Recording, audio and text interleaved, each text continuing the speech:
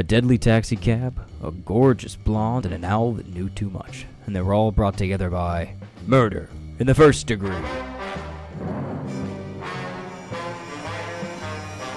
From the pen of Garrett Buss, outstanding writer of semi-competent comedy projects, TNT presents his most obscure character, brought to you now in The Adventures of Barnaby Jones, Private Eye.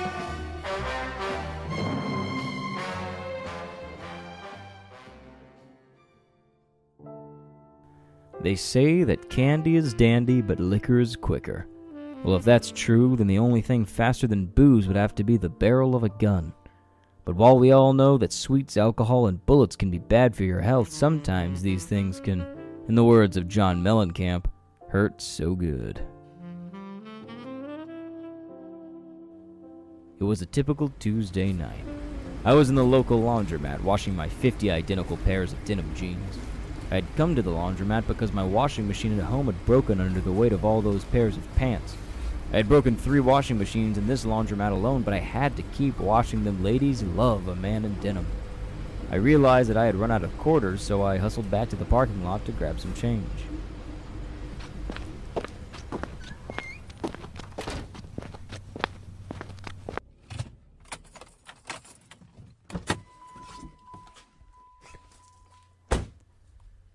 Now let's see, where could these quarters be? Are they on the dashboard? No.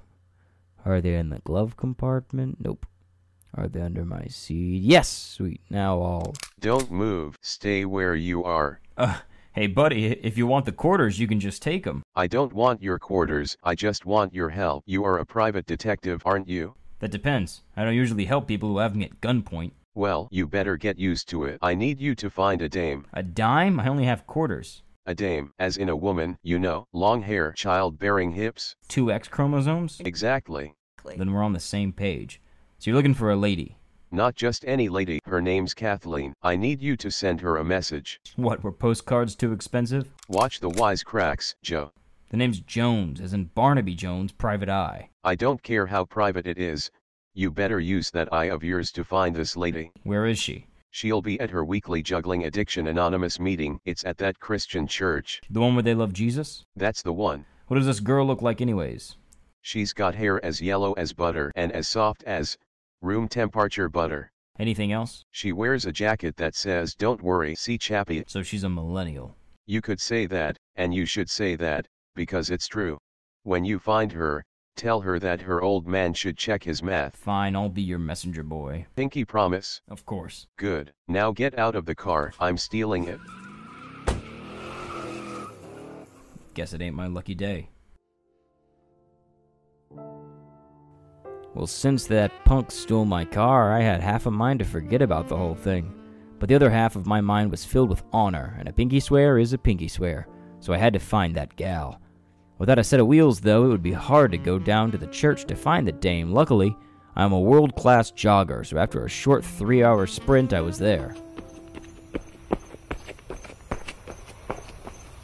Is this the Christian church?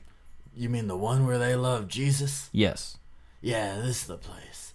They're having their weekly Juggling Addiction Anonymous meeting. Come on in. Thank you very much. Have you seen a blonde girl named Kathleen anywhere? Oh yeah, she's in the back, next to a stack of Bibles. Thanks for the help. Anytime, you young hot thing. I could tell it was her in an instant. She was as blonde as a Frank Ocean album and juggling like a fiend. Her form was incredible, but her addiction was obvious. Ma'am? Hello? Is your name Kathleen? Who's asking? The name's Barnaby J, and the J stands for Jones. It's a pleasure to meet you, Mr. Jones. Please, Mr. Jones is my attorney. Just call me Barnaby Jones, Private Eye. Whatever you say, Barnaby Jones, Private Eye. I need to tell you something. A person held me at gunpoint today, told me to give you a message. Sorry to interrupt, but I'm getting thirsty. If I get a drink from this water fountain, could you hold these things I'm juggling? Of course. And I'll do you one better. I'll keep juggling these things so they'll be warm for you when you get back. Oh, thank you so much. Just hold these tennis balls, these oranges, this cinder block, this chainsaw, and this bear. Is that all? Yes. Now I'll get some water. After all, hydration is key. She had me there. While she was getting some sweet melted ice, I was busy juggling in a way that would be incredible to see and impossible to film. Finally, she returned. Thank you so much, Barnaby Jones, Private Eye. I'll take that back now. Now, about that message. Yes? The masked man who had a pistol at my back wanted me to tell you that your old man should check his math. My old man? Are you alright? Oh, yes. That's just how I cough. But we need to leave now. I have to warn my father. Well, let's make like an Erickson and leave. Taxi! Taxi! Hey, it's me, a cab driver. Where are you headed? 35th and 6th, please. Hop in. So, do you know who that masked man could have been? He seems to know you pretty well. I have no clue. But if he... sir? Yeah, what's up, Toots? Why are you wearing sunglasses? It's midnight. For fashion's sake, of course. And why are you using a cane to move the steering wheel? Oh, because I'm blind. Excuse me? Yeah, that's also why the pedals are being operated by my seeing eye dog. Sir, that can't be legal. Okay, lady, you think being blind is illegal? No, it's the driving I have a problem with. Listen, I'm a cab driver. I drive cabs. And I'm also blind. I can't see. You telling me that because of my impairment I'm not allowed to follow my dreams? Yeah, Kathleen, they can be anything these days. That's not true. I was just... Ableist? I'm not. Kathleen, why are you being like this? You're being really bigoted right now. No, I meant that... never mind. Sorry I said anything. That's right, you are. And never forget, blind people can do anything you can do, especially drive car.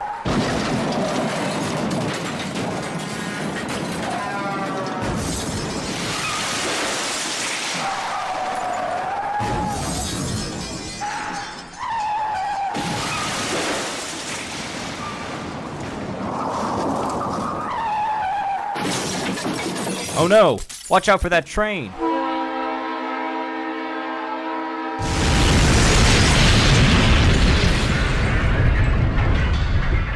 That was unexpected. At least we're not in elephant stampede territory.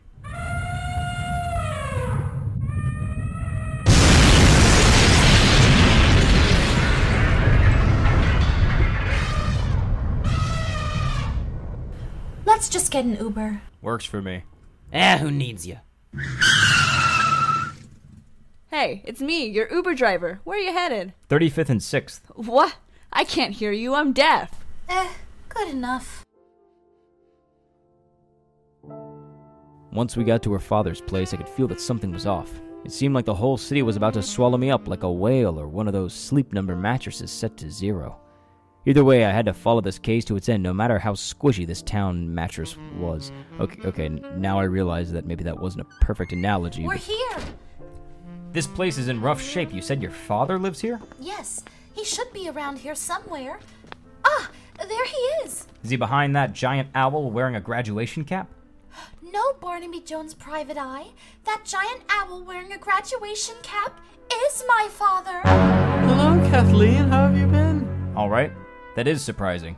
But I guess owls can be anything these days. Father, some masked man held my friend here at gunpoint and told him to tell you that Out with it!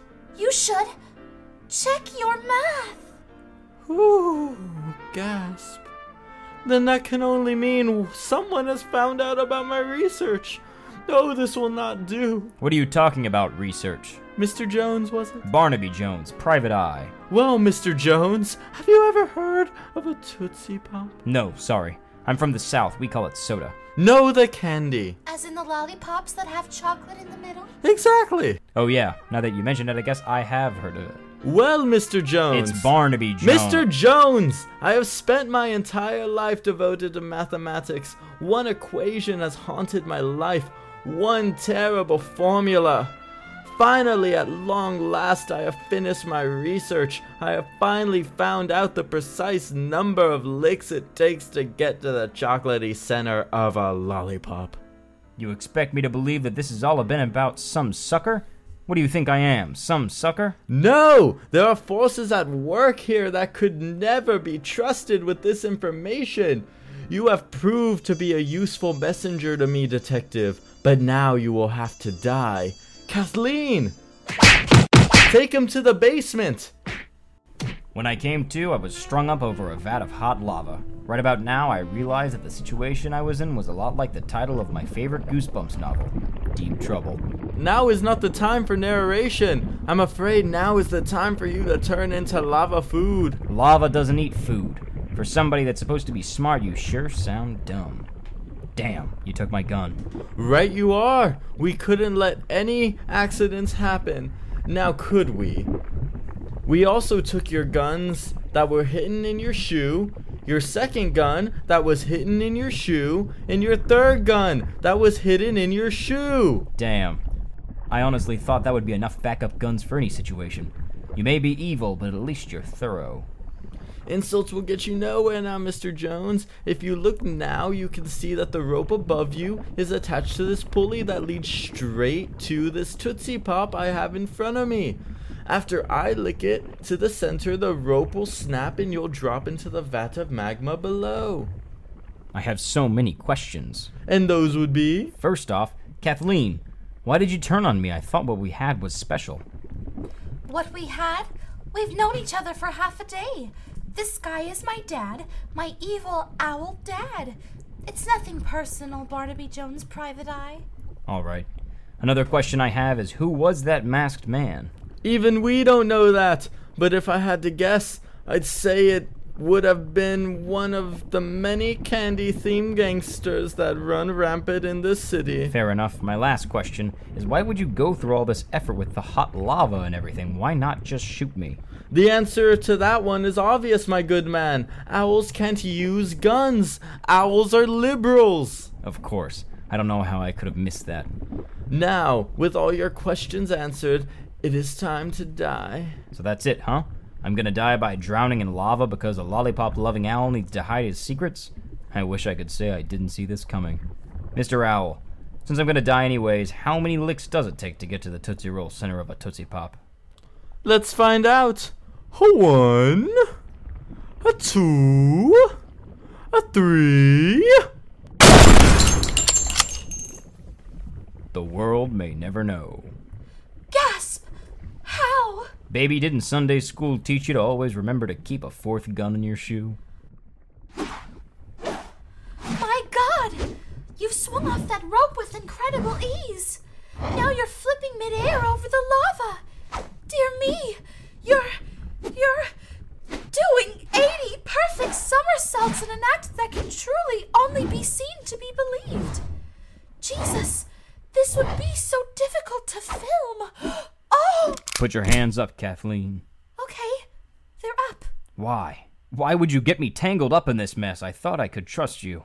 Oh, Barnaby Jones' private eye. You know as well as I do. Owls fair in love and war. Really? I'm holding a gun to you and you're just gonna make some pun? We both know you aren't going to pull the trigger. You don't have the guts. And besides, I'm a lady. You can't shoot me. Women can be anything these days. I guess chivalry isn't dead. But I am. Once all that mess was over with, I realized that it was all for nothing. So after a quick jog back to the laundromat, I got back to washing my jeans like a goddamn American. But just then... My car! Barnaby, I'm back. My car, it's... Been replaced with a Kia Sorento? You bet your sweet ass it has. You bought me a new car? Then that can only mean one thing. You aren't a murdering criminal, you're... Ellen DeGeneres. That's right, it's me, Ellen. Duh, that explains everything. You're damn right it does. Now see you next time, and to all, a good night.